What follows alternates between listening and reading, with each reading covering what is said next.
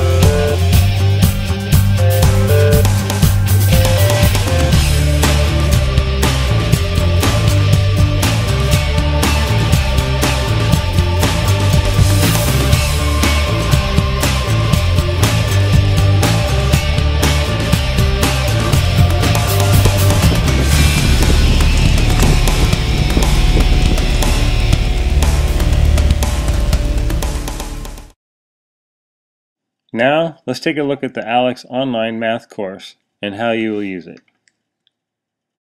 Welcome to the ALEKS home screen. This is the screen where you log in, and you'll be provided with a login name and password, so I put that in and log in. And then after you log in, you will be brought to what's called the pie chart.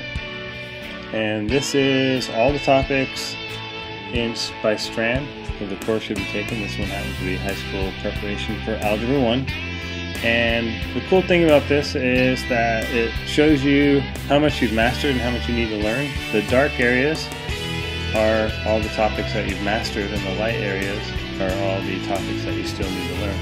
So when you get here, you have a lot of choices of what you can do each time you log in.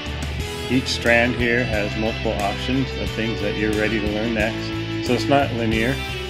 It does build on itself, but you have a lot of different options, a lot of different pathways to get to the end of the course. So if you pick a topic that you like, so we can click on that topic on the link. And then here I have the actual topic, and you can either start right away and answer the question, or if you don't know what to do, you can hit the explain button right here. And when you hit the explain button, it'll bring up quite a good explanation of how to do the problem. They break it down in all the different parts. And if you have any trouble with vocabulary, you can click on a word and it'll bring up a definition of the word and with some examples. So here you can work through the problem. You can take notes if you like and see how it was done. And then when you're ready to practice, you click on it. So here, let's put an answer in here.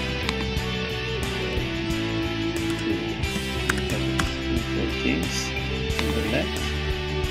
And if you get it correct, it tells you very good, and you can practice some more. And you keep doing that until you're done.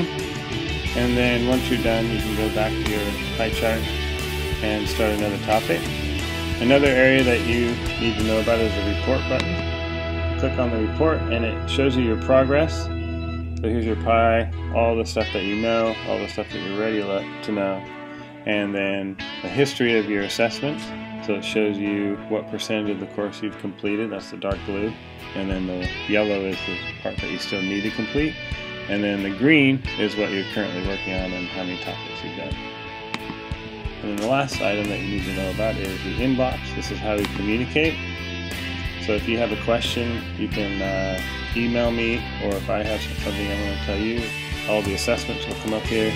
And if you do email me, I get back to you in about 24 hours.